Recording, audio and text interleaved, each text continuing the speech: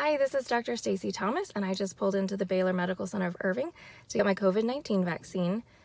To be honest, I was skeptical at first, but after looking at the data, I realized that mRNA vaccines have been under research and development for several years before now, and the efficiency of this vaccine really is just a testament to what the medical and scientific communities can accomplish given the proper resources, funding, and support.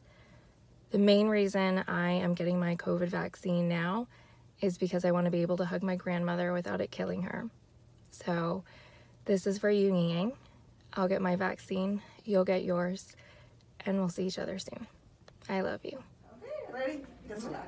Yay. Okay, all done. Thanks. Here's your card. Put your name and information at the top.